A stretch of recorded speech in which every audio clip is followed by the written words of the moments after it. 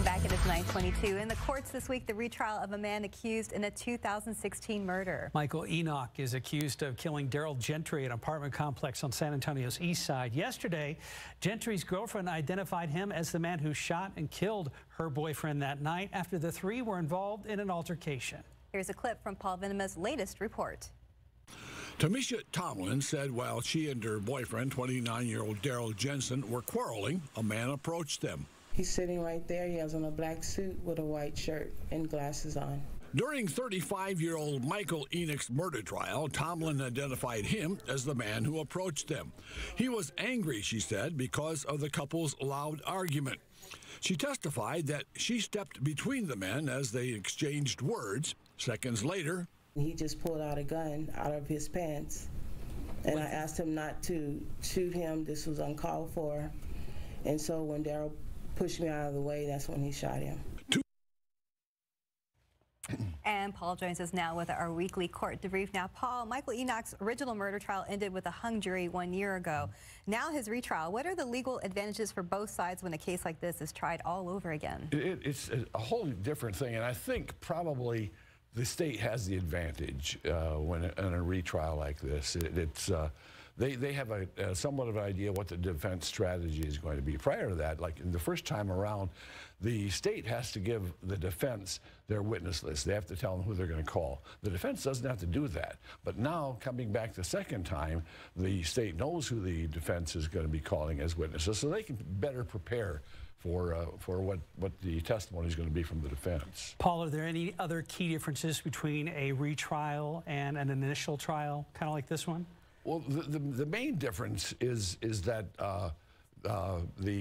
again, I'm talking about the advantage that the state has. That's the main difference. Everybody has a chance to take a closer look at the witnesses to find out and to see whether or not their testimony is going to be consistent with the first time around.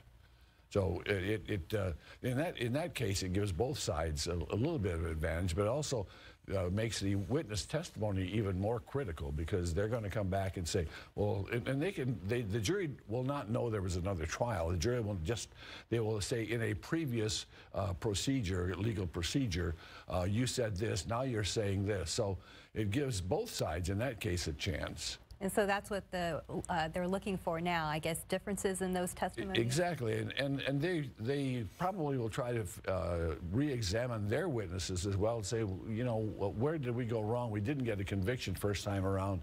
Let's go over our witness testimony and see if we need to fine-tune things.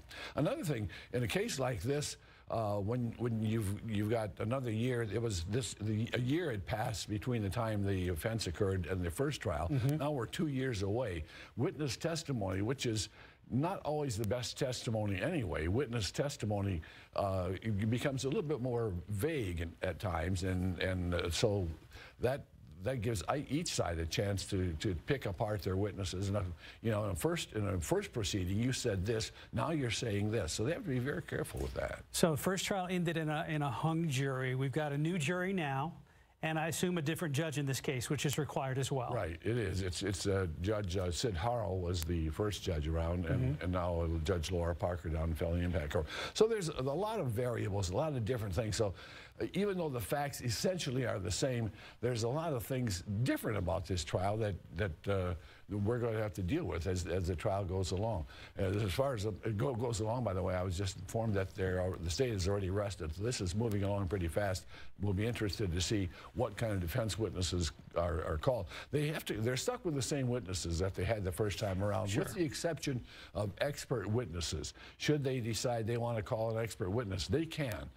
But they have to notify the state, and that gives the state an opportunity to get a rebuttal witness. But as you said, there should be no big surprises here whatsoever. The key witnesses are the same. Yeah, exactly. There's not an opportunity at this time for the defense to bring in a smoking gun, a silver bullet witness, if you will. So they're stuck with who they had first time around, and the state has the opportunity to go over that first trial's testimony and pick apart that testimony. All right, so basically same story from both sides, just 12 new people listening trying to decide and decide. And that's what the first jury was told. They were given what's called an Allen charge, which means they said they couldn't decide.